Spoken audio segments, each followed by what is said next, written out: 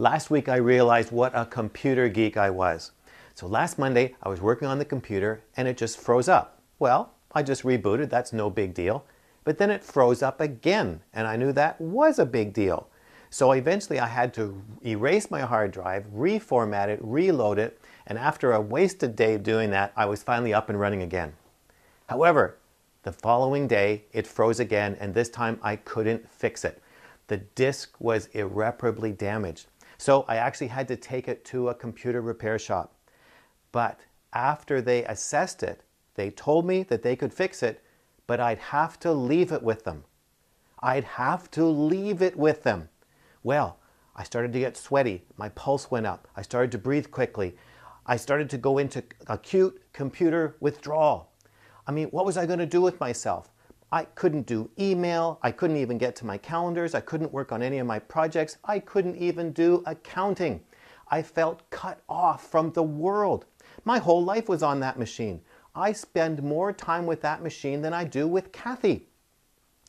So all I could do while I was waiting for the computer to come back was to read a book, ink on paper. That was so last century.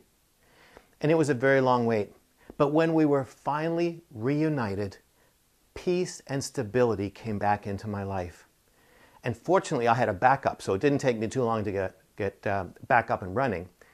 You see, you can't really trust these machines. You always have to have a backup. But through this wrenching separation, I learned something about myself. I had developed a dependency. You see, I was dependent on that machine to run my life. Everything I did was on it.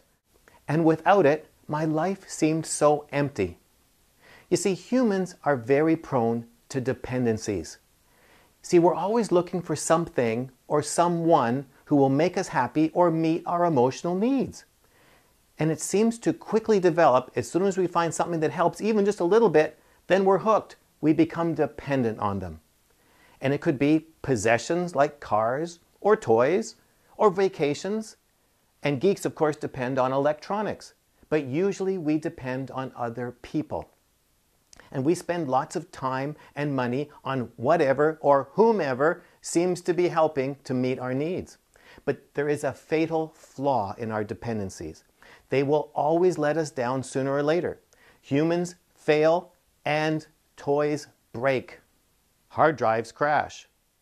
And there's only one safe person that you can be dependent on, and that's Jesus. He's the only one who can help you in every area of your life, whether it's physical, emotional, spiritual, or financial. And he actually enjoys doing it.